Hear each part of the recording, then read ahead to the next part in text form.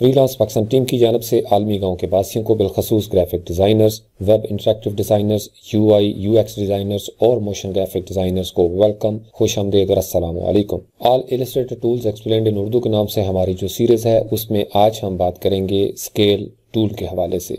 Scale tool जिसका keyboard shortcut S है।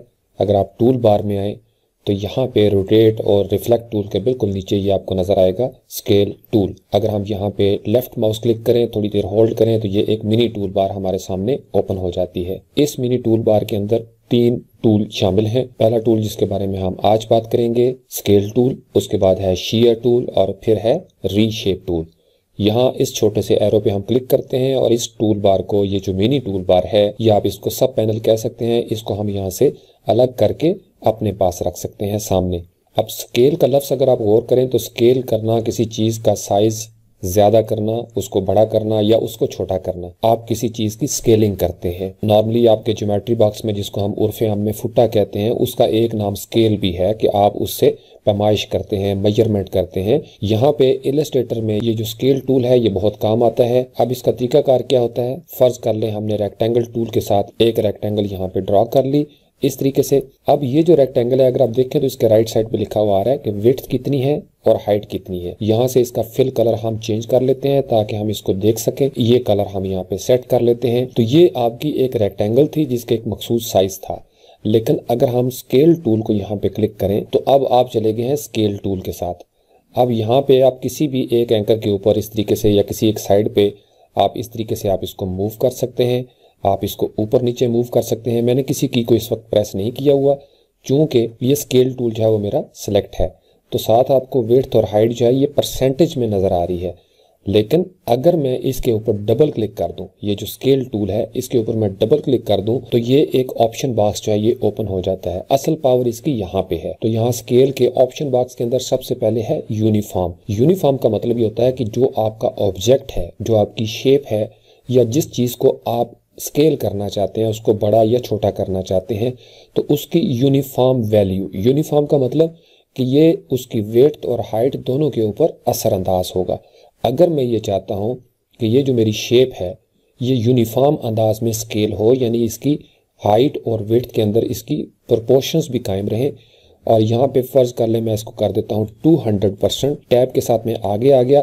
तो अब इसका मतलब ये है कि मैं इसकी विड्थ को भी मुतासर करूँगा और इसकी हाइट को भी मुतासर करूंगा। तो अभी ये एक्शन हो चुका हुआ है लेकिन हमें नज़र नहीं आ रहा। तो अगर हम आर्जी तौर पर देखना चाहें कि जो वैल्यू मैंने यहाँ पे इनपुट की थी उसका क्या इफेक्ट हुआ है, तो मैं यहाँ पे आके प्रीव्यू को चेक कर दूंगा। तो मैं इसको इजीली देख सकूंगा कि मैंने दरअसल हाइट को और विड्थ को 200% जो है ये स्केल कर दिया है, इसको बड़ा कर दिया है। अगर मैं इसको अनचेक करता हूं तो ये दरअसल नॉर्मल वैल्यू है। तो अब ये लेफ्ट साइड पे, राइट साइड पे, ऊपर और नीचे बिल्कुल यूनिफॉर्म अंदाज में 200% जो है ये इसका स्केल बड़ा हो गया है, इसके स्केल में इजाफा हो गया है। नए आर्टबोर्ड पे जाते हैं ताकि आप इसको इजीली देख सकें। तो यहाँ से हम ले लेते हैं एक राउंडेड रेक्टेंगल और उस राउंडेड रेक्टेंगल को हम यहाँ पे अगर वंस क्लिक करके ड्रॉ करना चाहें, यहाँ पे मैं कर देता हूँ इसको 100 और नीचे मैं उसको कर देता हूँ 150 और कॉर्नर रेडियस जो है वो हम ले आते हैं यहाँ पे 10। यहाँ से हमने ओके किया तो ये 10 कॉर्नर रेडियस के साथ हमारी एक रेक्टेंगल है।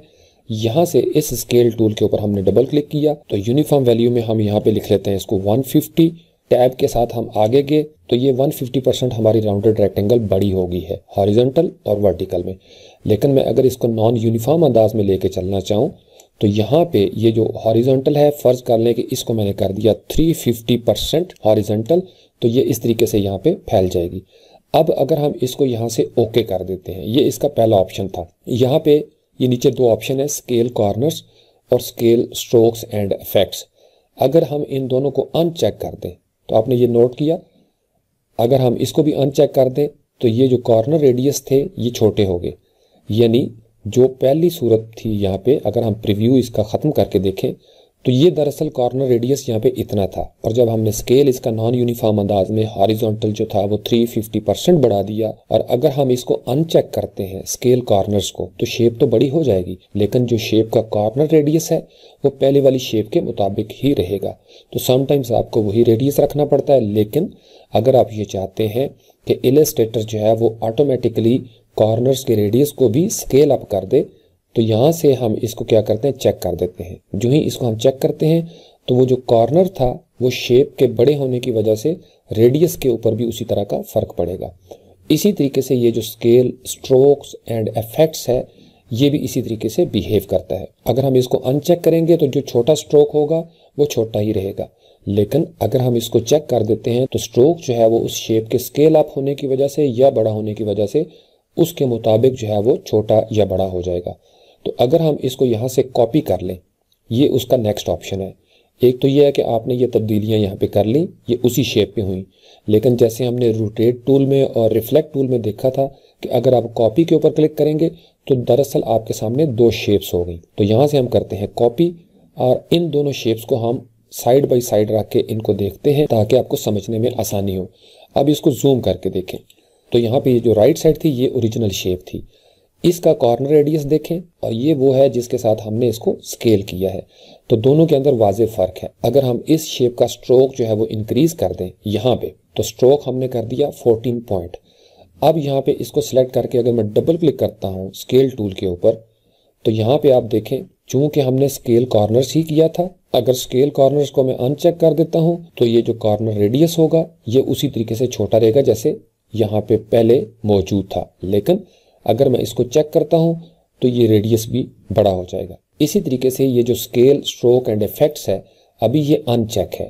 اگر میں اس کو چیک کر دیتا ہوں تو شیپ کو چونکہ ہم نے بڑے سائز میں کر لیا ہے لہٰذا آپ سمجھ گئے ہوں گے کہ اس کا یہ جو اسٹروک ہے 14 پوائنٹ، اس کو یوں سمجھ لیں کہ اگر میں نے 100% اس کا اسکیل بڑھا دیا تو اسٹروک جو ہوگا وہ بھی 100% بڑھ جائے گا. اگر میں اس کو چیک کروں یہاں پہ تو آپ نے یہ دیکھا کتنا بڑا وہ ہو گیا. اب جب ہم اس کو اوکے کر کے اسٹروک کے حالت میں جاتے ہیں تو اسٹروک جو ہے وہ ہمیں نظر آتا ہے 32 پوائنٹ کہ اس نے اس میں 100% اضافہ کر دیا. اب یہاں پہ کنٹرول زی کر کے ہم اس کو انڈو کرتے ہیں. اب اس شیپ کو میں نے سلیکٹ کیا، یہاں پہ اس اسکیل کے اوپر میں نے ڈبل کلک کیا تو اب ہم دیکھتے ہیں اس کا یونیفارم اسکیل کہ یونیفارم اسکیل جو ہے اگر ہم نے اس کو کر لیا 50%، ٹیب کی کو پریس کیا تو یہ دراصل اس طریقے سے آپ کے سامنے آ گئی ہے.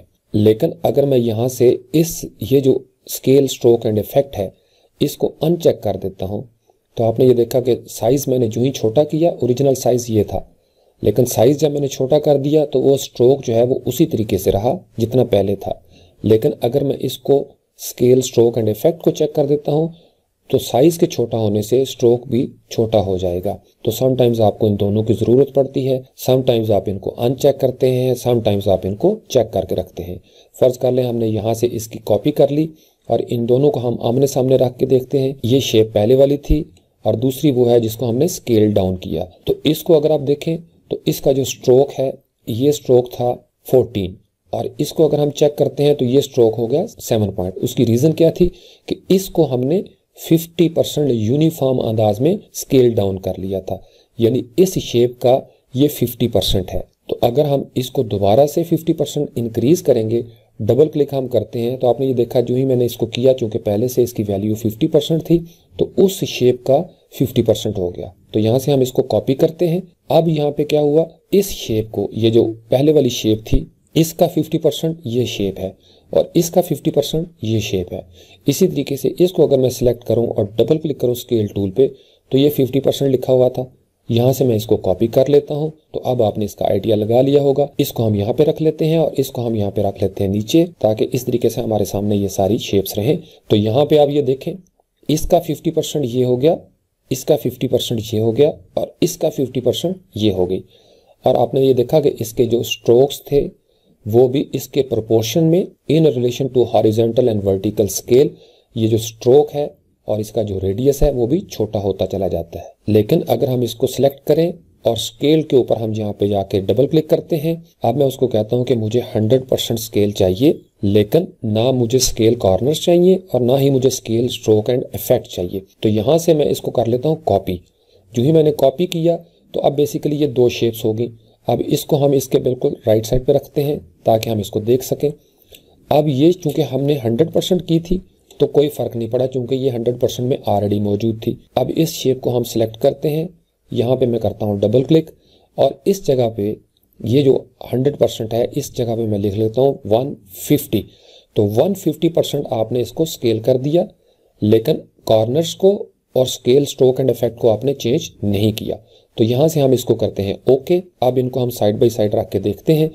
یہاں پہ اگر ہم کلک کریں تو اس کا اسٹروک ہے 14 پوائنٹ. اس کے اوپر ہم کلک کریں تو اگین اس کا اسٹروک کیا ہے 14 پوائنٹ. اس کی وجہ اس کا ہاریزنٹل اور ورٹیکل جو ہے یہ تو اسکیل چینج کر دیا ہم نے, لیکن چونکہ ہم نے اس کو ان چیک کیا ہوا تھا آپشنز میں سے, لہٰذا اس نے اسٹروک کو اتنا ہی رکھا.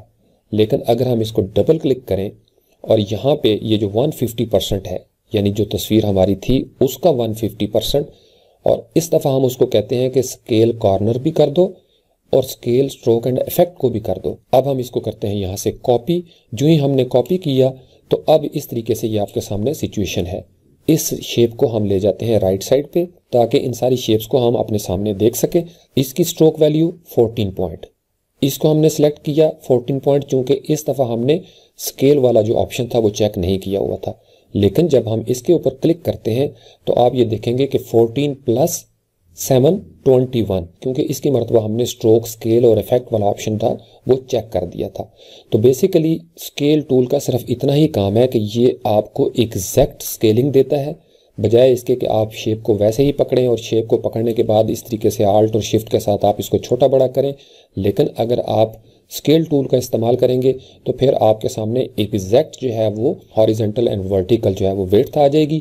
اس کے اور آٹومیٹڈ طریقے بھی ہیں, لیکن اسکیل ٹول کے بارے میں صرف اتنا ہی تھا. Thank you very much.